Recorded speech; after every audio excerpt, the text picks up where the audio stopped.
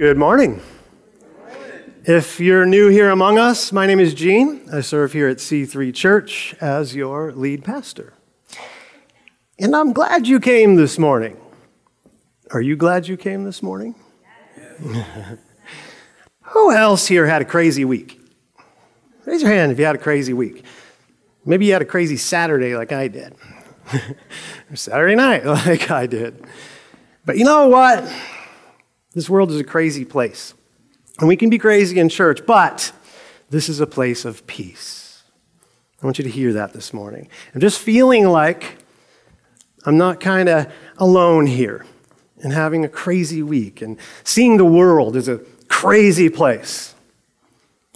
But this is a place of peace. Right? So that's what we're going to come here and do on Sundays. Find your peace here. Tell a friend. You got a friend who's going crazy with the world. They're disappointed in the world. I got a place you can come and find some peace. Right? And then we're going to lead you to Jesus. That's what this is all about. So thank you for coming this morning. I'm going to tell a story now. I heard a story about two brothers.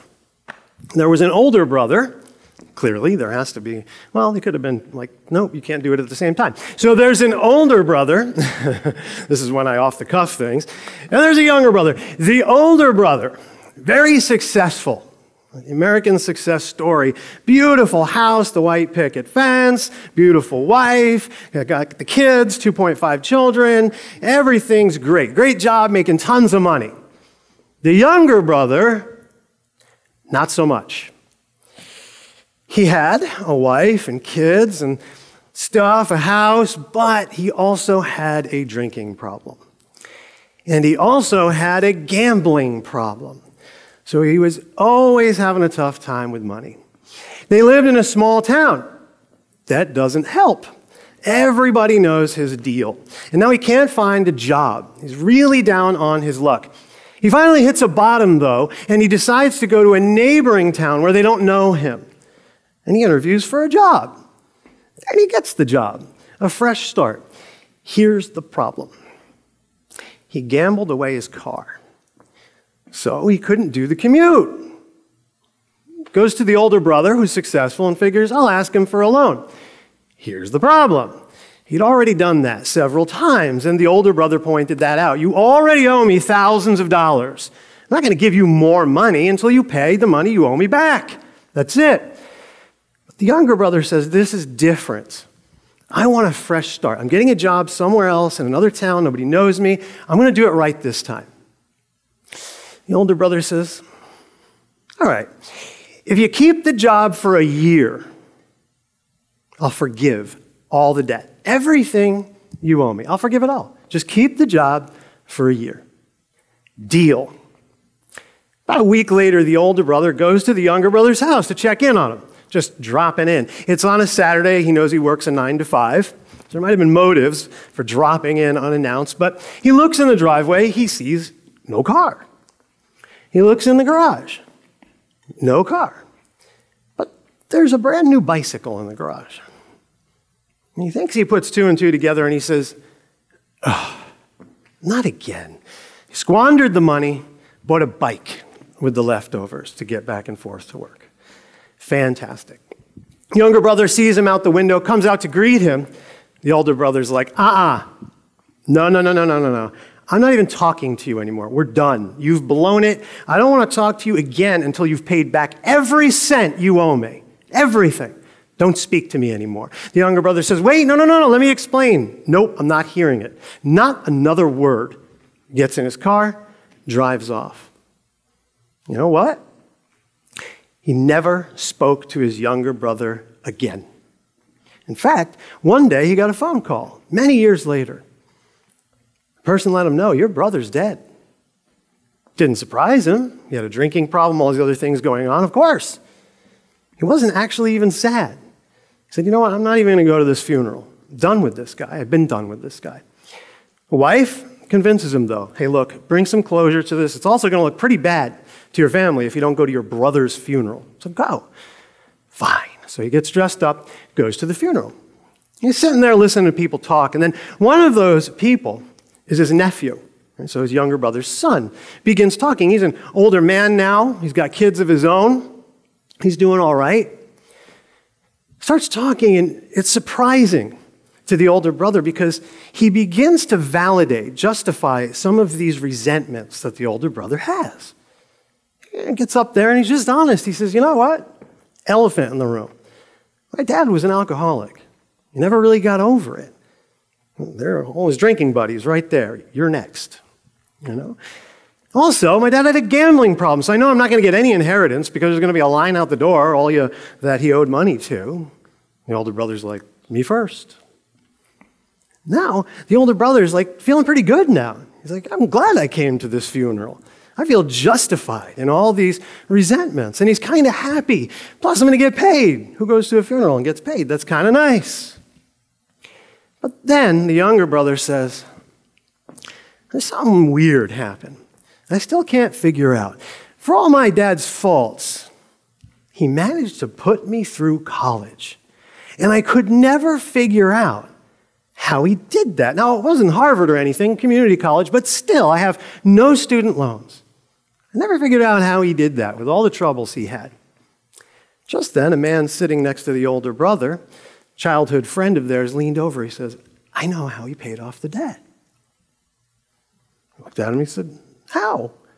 Well, he used the money that you gave him for the car to put the kid through college, bought a bike instead to get back and forth to work. You see, assumptions can be a very dangerous thing. Today, we find ourselves in the rest of the story, where we're going to see some people make some assumptions, and it gets them in a lot of trouble. Also, we'll see in the text that there are places where we can be tempted to assume things that we shouldn't. We left off with the death of King Saul. Very tragic life, very tragic death. Now, 2 Samuel 1:1 says this, after the death of Saul, David returned from his victory over the Amalekites and spent 2 days in Ziklag. On the third day, a man arrived from Saul's army camp. He had torn his clothes and put dirt on his head to show that he was mourning. He fell to the ground before David in deep respect.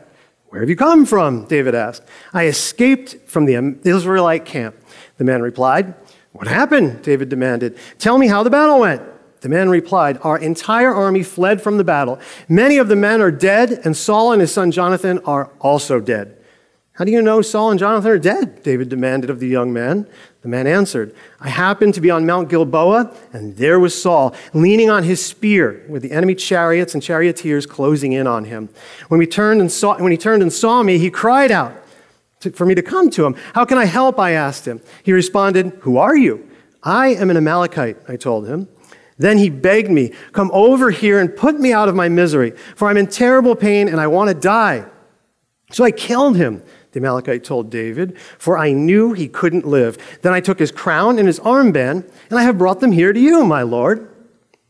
To David's reaction. He then tears his clothes. He mourns all day for Saul, showing again his character. For all his flaws, right, he honored the Lord's anointed one. As far as the Amalekite is concerned, if you're familiar with the account of Saul's death, you may have raised an eyebrow, because the accounts kind of don't really line up too well. One's a sword, the other's a spear. So got a few details wrong, but we don't know. It's a place where we can make an assumption. Is he lying? Is he just trying to win favor with David? We're not really sure. Whatever the case may be, we do know that he made an assumption that's going to cost him his life. So David says, why weren't you afraid to kill the Lord's anointed one? Remember, David had his chance a couple times, right? He didn't do it, so why did you do it? You have confessed that you killed the Lord's anointed one. And so he has that man killed. Terrible tragedy and irony here that the Amalekite says he's the one who does it. That was one of the major sins of Saul. He didn't finish them off like he should have. Cost him his life. So David composes a funeral song for Saul and Jonathan. Remember that David is a psalmist. He's a songwriter. He's a very talented musician. Side note, lots of different books we don't have or are included in the Bible and not. It says that this one is found in the book of Jasher. We don't have it. But if we keep reading what we do have, 2 Samuel 2:1 says this, "After this, David asked the Lord, 'Should I move back to one of the towns of Judah?' 'Yes,' the Lord replied. Then David asked, 'Which town should I go to?' 'To Hebron,' the Lord answered. David's two wives were Ahinoam from Jezreel and Abigail, the widow of Nabal from Carmel. So David and his wives and his men and their families all moved to Judah, and they settled in the villages near Hebron. Then the men of Judah came to David and anointed him king over the people of Judah." Then David hears about the guys who buried Saul, burned Saul's body and buried the bones, if you remember that, the people from Jabesh Gilead. He applauds them for what they did and asks for their loyalty. But if we keep reading, it says this, "But Abner, son of Ner, the commander of Saul's army, had already gone to Mahanaim with Saul's son Ishbosheth. There he proclaimed Ishbosheth king over Gilead, Jezreel, Ephraim, Benjamin, and the land of the Asherites, and all the rest of Israel. Ishbosheth, Saul's son, was 40 years old when he became king, and he ruled from Mahanaim for 2 years. Meanwhile, the people of Judah remained loyal to David. David made Hebron his capital, and he ruled as king of Judah for 7.5 years. Keep your eye out for a couple things here. David's diplomacy. So he's dealing with a split kingdom. And so this is like a precursor to what's going to happen later down the line when then Israel falls and Judah falls. David's going to unify the kingdom, but in these sections, he's making a great effort to do so. So I'll point some of that out to you. Split kingdom. Israel in the north, Judah in the south. David now is king of Judah. Now we have their generals. Ishbosheth has Abner. That's his general. Joab is David's general. And so now they're going to go to war with one another. First, we get a scene where Abner is talking to Joab or communicating with him at the pool of Gibeon, and he makes a suggestion, kind of similar to the reasoning behind David and Goliath. Sometimes you'll send one champion out to represent each side. Instead of losing thousands of men, you lose one. In this case, 12 and 12. And they're going to fight one another to kind of decide something, I guess. And it's kind of strange. It seems like a summary of what's going on. It says that they all grab each other's hair and stab each other in the side, and kind of like in a synchronized death battle, just all die at the same time. A little strange, probably just a summary of what happened. But because there's no decisive winner, there's now a big battle. And Abner's on the losing side, so he's fleeing away. And now you have Abishai, Asahel, and Joab, the three sons of Zeruiah. You might remember Abishai. He's the guy, remember when they snuck up on Abner and Saul and they had the spear and the water jug? He's the guy who was with David. So you have these three brothers, and Asahel is chasing after Abner now. And it says he is as fast as a gazelle. So easy to remember. Asahel is fast as a gazelle. He's running after Abner, but Abner warns him. Got to pay attention. Abner looks back, he says, and he warns him. Stop chasing me. Go find one of the younger guys and plunder them, kill them and plunder them. So we get the picture here that Abner's a more experienced, stronger warrior, but maybe he's an older guy like me. So he's running along and he's like, stop it. And he says, I don't want to kill you. How would I ever face your brother again? Warns him and warns him. Kid doesn't listen. He runs, and it says that he hits him with the butt end of his spear. It goes through his body and kills him. Well, now Joab and Abishai, they find out. And they're not happy. So they're chasing after him, intending to kill him. And there's one scene where he's getting ready to make his stand on a hill with the Benjamites. And Abner appeals again. He said, must we always be killing one another? Don't you realize that bitterness is the only result? And they actually listen. Joab says, if you hadn't said anything, we would have chased you all night. So they go their separate ways, and it turns out to be way worse for Abner than it is for Joab. Joab only loses 19 men, plus his brother. That's very bad. But Abner loses 360 men. Way worse for them.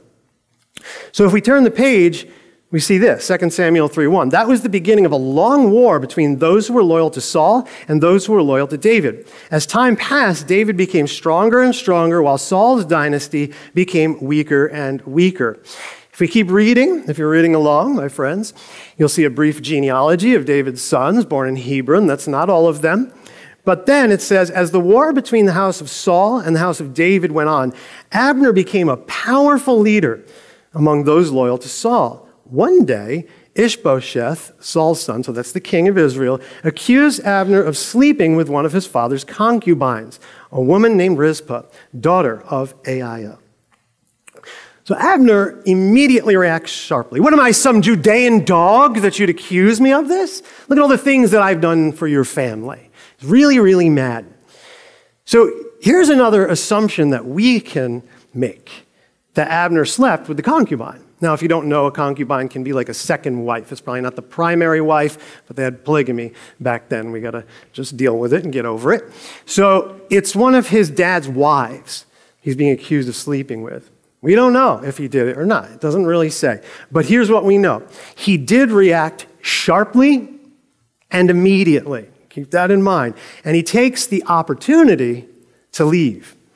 So he splits from the king of Israel, and he says, I'm going to make David's kingdom great. So this is where Abner plays the role of like an ambassador, is what he's going to do. First, he sends messengers to David. Says, aren't you king of all this land?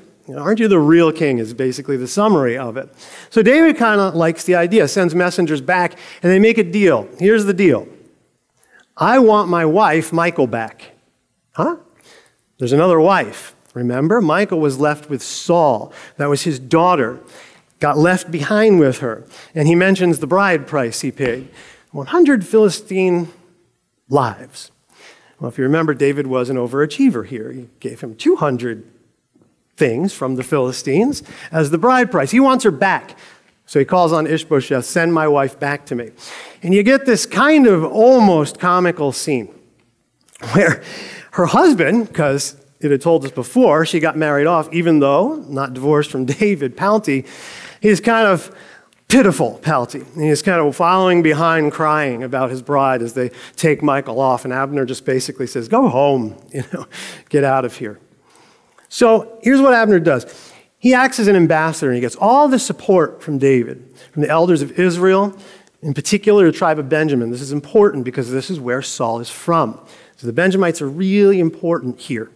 He's drumming up all this support for him. So what does he do? He finally goes to Hebron. He's 20 men with him. He announces it to David. They celebrate. They have a feast. And then he leaves. Then, right after it, Joab comes back from a raiding party. So that's David's general.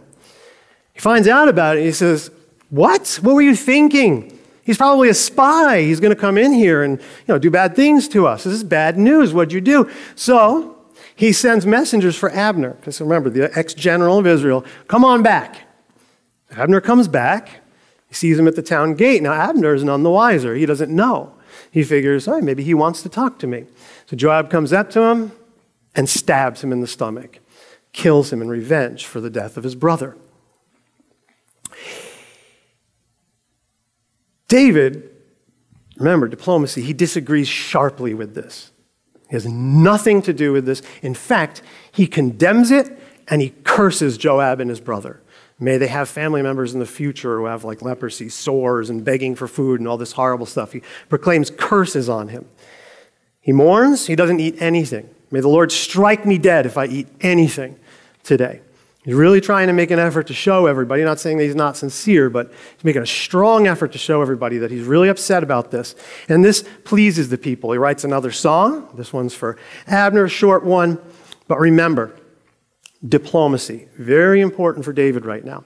If we turn the page, 2 Samuel 4:1, when Ishbosheth, Saul's son, heard about Abner's death at Hebron, he lost all courage, and all Israel became paralyzed with fear.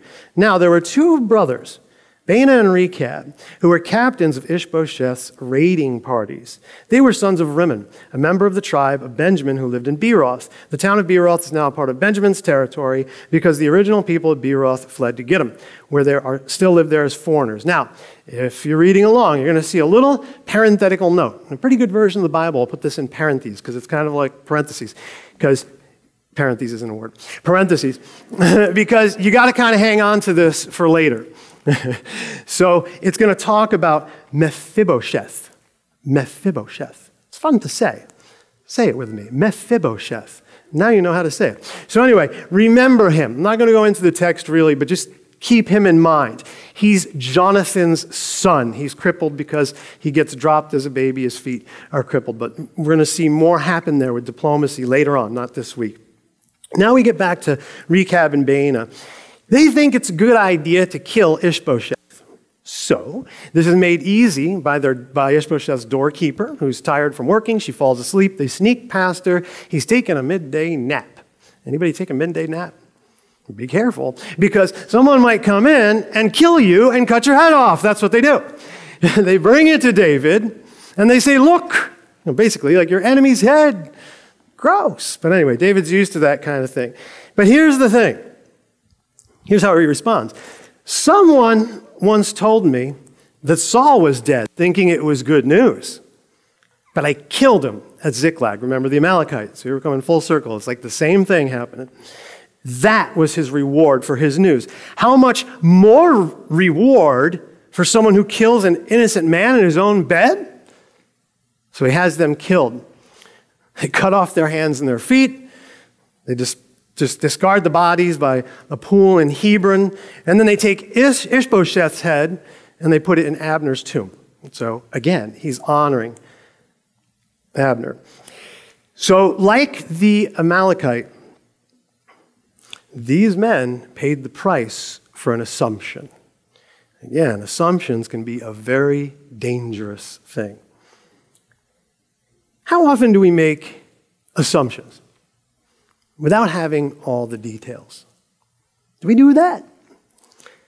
And then let that lead to big mistakes, saying the wrong thing, ruining relationships with people. This happens when we're not careful to get all of the information before making a decision about something. How often do we make assumptions that lead to resentments or lack of forgiveness? Do we do that sometimes? You see, Jesus calls us to reconcile, to move away from these resentments that rot within us. Matthew 18:15. If another believer sins against you, go privately and point out the offense.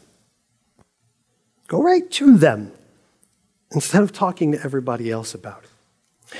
If the other person listens and confesses it, you have won that person back. The goal. Okay, if you're marking your Bible, circle that and be like, little star, the goal. Win the person back. But if you're unsuccessful, take one or two others with you so that you can yell at them. No. Read along. Go back again. So that everything you say may be confirmed by 2 or 3 witnesses. If the person still refuses to listen, take your case to the church. Go to Pastor Gene's office. Then, if he or she won't accept the church's decision, treat that person as a pagan or a corrupt tax collector. All too many people love that last part. See, that's what Jesus said to do. No.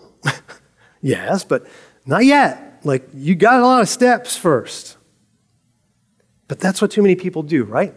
They get a problem with someone in the church or with me or somebody else, and they go and they build a resentment, talk to everybody else about it but that person. They don't have all the details. They leave.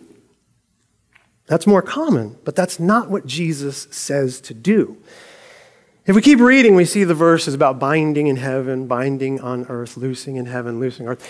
Where 2 or 3 are gathered in his name, Jesus is there. And then it says this. A lot of people stop there. They shouldn't. Matthew 18:21. Then Peter came to him and asked, Lord, how often should I forgive someone who sins against me? 7 times? Gives a little proposal there, right? No, not 7 times, Jesus replied, but 70 times 7. 490? That's a lot. See, Peter is trying to lawyer it. Do we do that? Do we lawyer Jesus' sayings, the scriptures? We stop at a convenient place? But Jesus gives him no out. None. You see, I want to make a note too. Forgiveness and reconciliation are 2 different things. Sometimes someone won't receive. We want to forgive them, but they won't receive it. That's on them, not you.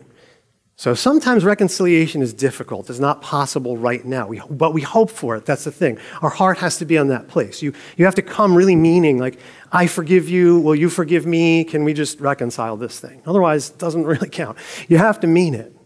And sometimes, though, they go, but that doesn't mean it's okay for you to build that. Well, now I got a resentment about that. They wouldn't accept my forgiveness now. No. You keep doing this. Stop. Just forgive them. And then if they throw it away, whatever. It's on them. It's hard to do, but it's on them. Sometimes forgiveness has to be done from afar. The person can represent a danger to you or someone you care about. So we have some practical issues here, but it still has to be done. You still have to mean it.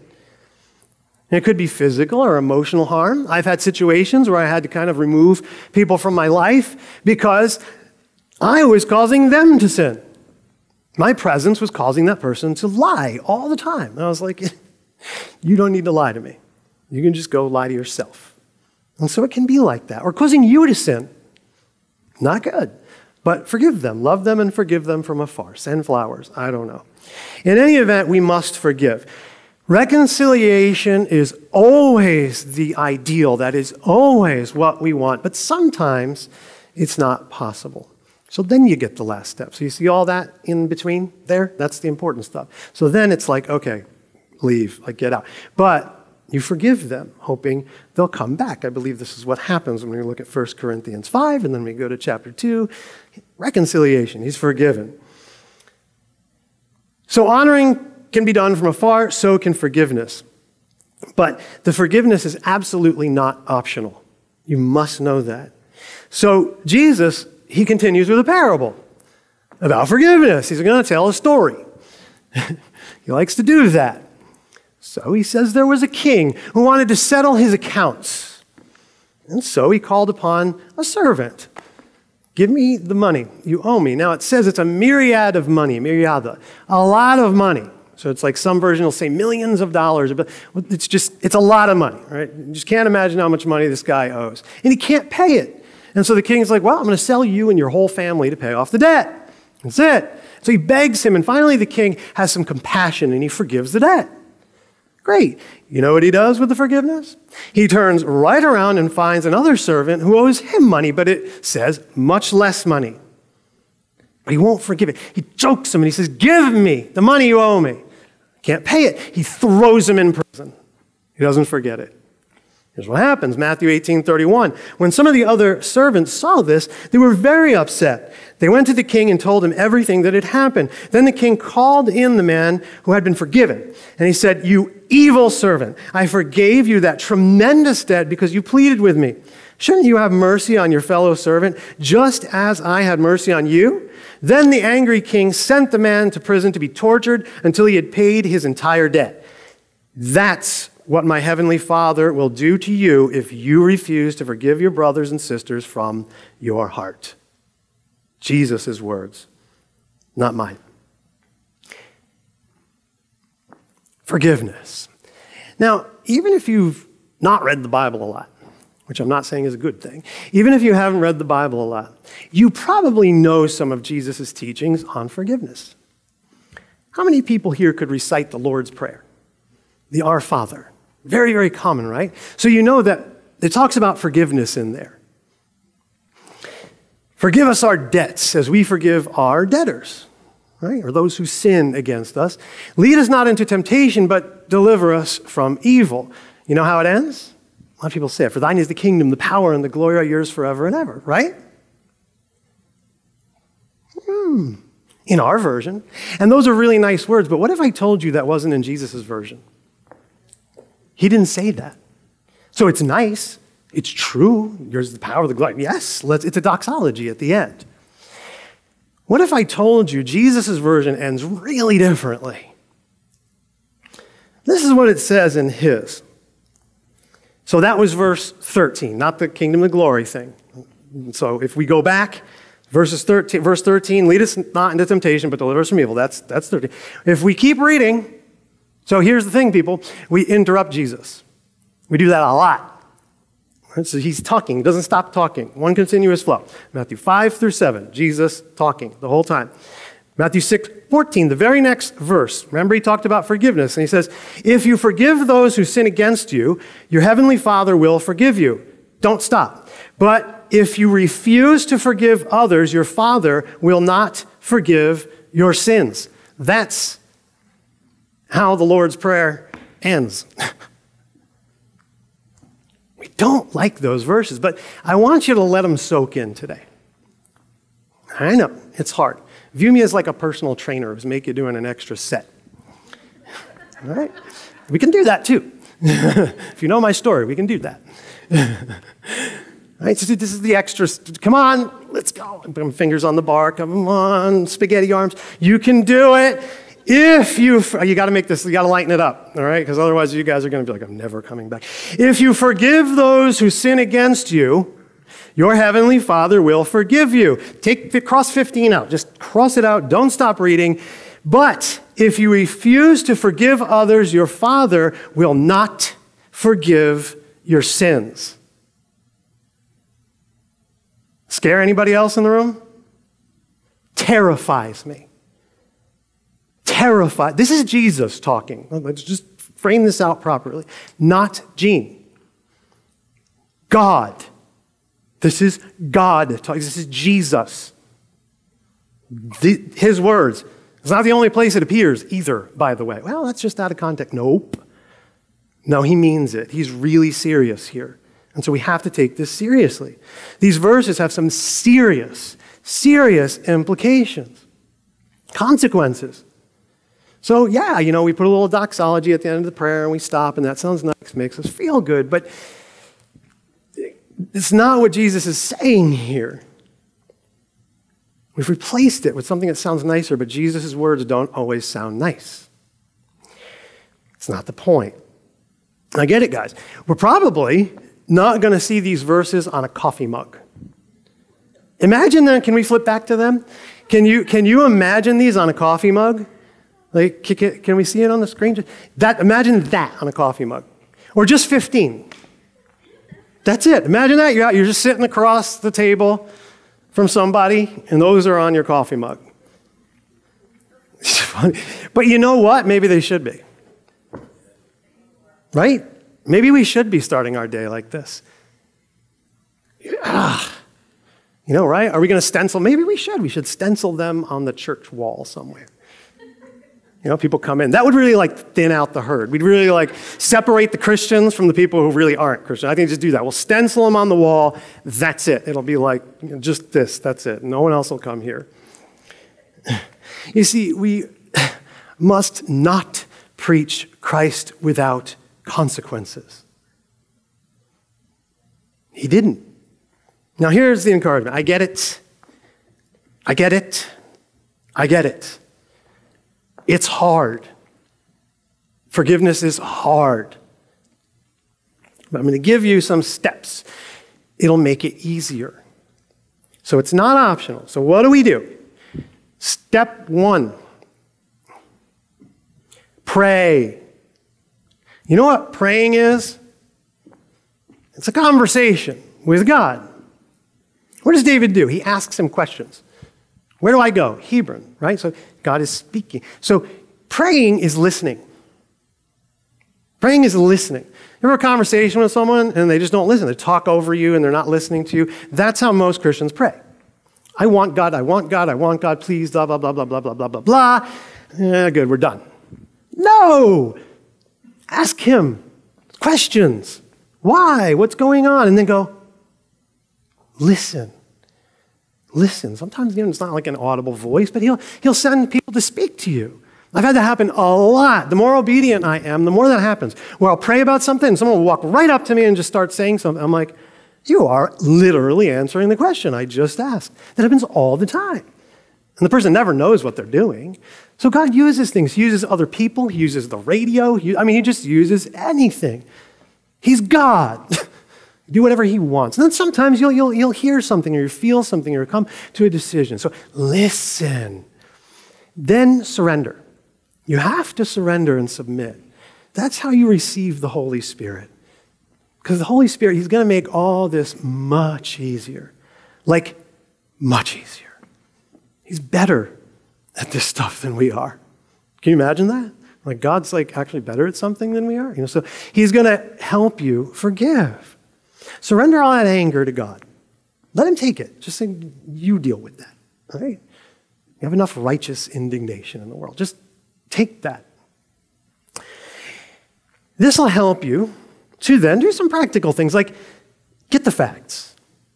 Get rid of the assumptions. If it's a person, okay, let me buy you coffee. And just let the person talk. No but just let them talk. And then if they're like, I don't want to talk about what you want to talk about. Good. What do you want to talk about? I don't even want to talk. I just listen. You tell me all your stuff. That's fine. And you know what? Pastors know this. Got to be patient. Sometimes it's a lot of meetings. It's okay. I love you. We can do this as long as you need to do this. And if you're tired, just ask the Holy Spirit, please give me strength. Start praying. That helps. Ask the questions. What assumptions might you have made? Then here's the big one. Ask God a question. I've done this. It's actually very relieving, but at first kind of painful. God, what is my part in this whole thing? What did I do wrong? Because we always assume that we didn't do anything wrong. What is my part? Where am I wrong in this? And here's the other thing. Stop making perhaps unrealistic expectations. Instead, put yourself in their shoes. Golden rule. Matthew 7:12, if we kept reading, right, from chapter 5. Treat others the way you want to be treated, but not if you're masochistic. Just treat others, love others, right? This is the law. It's a remarkable statement. This is the law and the prophet. You want to hear this is what Jesus is saying. This whole thing, love him, love her. That's it. That's what Jesus is saying. It is. I've read it in the Greek. It's remarkable. It's very short. This is the law and the prophets. Love other people. Treat them the way you want to be treated. Remarkable. There. Summarize it for you. Just love. But it's kind of like the hardest thing to do, isn't it? So pray. And again, it doesn't matter whether that person changes, whether that person accepts, you got to forgive them. And you got to love them. So the story. Was Joab going to kill Abner anyway? Think about it. If presented with the facts, if he knew what was going on, do you think he would have forgave it? Or was he going to kill him anyway? Did he know? He was warned like at least twice. I don't want to kill you, kid. Stop chasing me. I could never face your brother again if I had to kill you. And here's the interesting thing. I think, from a martial arts perspective, did it for many, many years. When I look at the scene, I think that this is what happens. Here's the forensics. I'll give you the correct picture. I think. So it says he looked back. He looked back. So he's got a spear, right? And he's an old man like me. And so he's running along, but he's good. Like, so kid, listen, if you fight with me, I'm going to kill you. Don't do it. But he's not. Now it says he's really fast like a gazelle. Why would he hit him with the butt end of the spear? If you really wanted to kill someone, you turn around, stab him. Probably he wants to knock the wind out of him. It's a great martial arts technique. Bop, right in the stomach, and then the person doubles over like that, right? And then you just walk away. Don't do that to anyone this week. Anyway, just so he's going fast, but here's the thing. He's going like a gazelle. So pop, he runs into the spear and it goes through him. I believe he did not want to kill him. 2 warnings. and the butt end of the spear. He didn't want to do it. But do you think if Joab knew that, do you think he'd change his mind? I don't know. You see, Abner presented a threat to Joab. He could be David's new general. You see, sometimes we don't forgive because we have a motive. And we have to find out what that might be if we're not forgiving. That's something else we need to ask ourselves. We come up with lots of reasons, but they're only excuses. Jesus isn't going to accept them. Do you think Abner was looking for an excuse to leave Ishbosheth? Pretty quick, right? I'm out. You're going to make an accusation, I'm done. Do we do that too? We're looking for an excuse to not forgive. But Abner, for all his faults too, he gives us a key verse I want to share with you before we close. 2 Samuel 2:26. Abner shouted down to Joab, so after Asahel's been killed, must we always be killing each other? Don't you realize that bitterness is the only result? Don't you realize that bitterness is the only result? So in this story, as it frames out, don't you realize that bitterness is the only result? We've been talking about church being a place of peace and taking that peace with you throughout the week and extending it to others. So let's do that. But on the topic of peace, let me add something. Inner peace. Forgiveness is freeing. Forgiveness is freeing. I want that inner peace for you. Don't let it rot within you. And there's something else I want everybody to hear. I know a lot of you need to hear this. Sometimes you're not forgiving others because you haven't forgiven yourself. You want peace? Forgive yourself. God already forgave you. Who are you to hold on to it? Forgive yourself. It's okay. Move on. You cannot do anything about the past, but you can do something about the future. Forgive yourself. Forgive others. It's freeing. We only ruin our lives when we let those resentments rot within us. Let's remember the grace and mercy that God has poured out over all of us and extend it to those for whom Jesus died. Amen? Let me pray for you from the scriptures. Lord, fill us with your Spirit and help us to get rid of all bitterness, rage, anger, harsh words, and slander, as well as all types of evil behavior. Instead, help us to be kind to each other, tender-hearted, forgiving one another, just as God through Christ Jesus has forgiven us. Amen.